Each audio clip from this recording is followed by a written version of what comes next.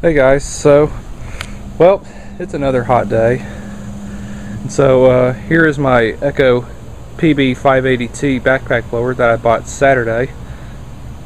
So I thought for this video I'm going to do a compression test on it, and so it's only been used once, and we'll see what the compression is on it.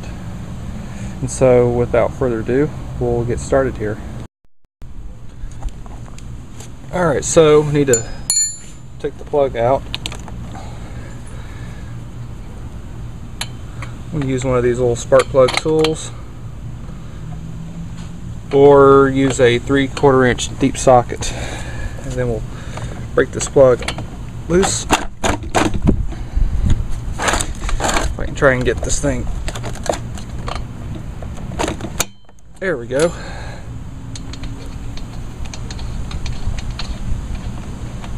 Alright, plug's out, so let me go get my compression tester.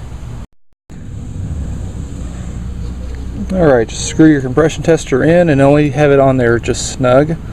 Don't have it too tight because you could warp that O-ring. Alright, so I have y'all looking at the compression tester upside down, and it's probably not going to look all that good just by looking at it. So I'm going to pull over the engine until the needle will stop moving here.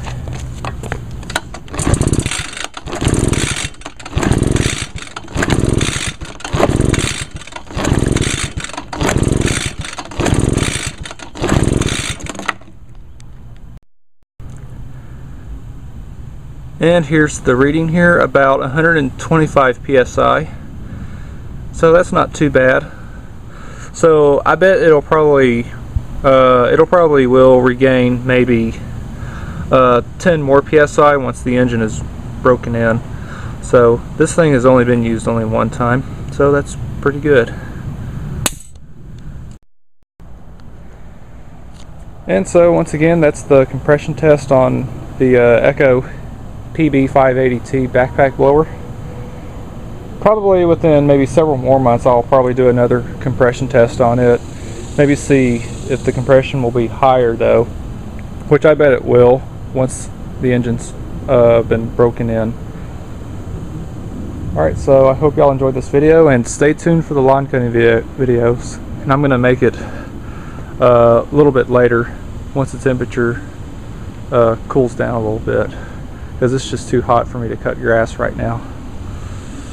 Alright, so thanks for watching.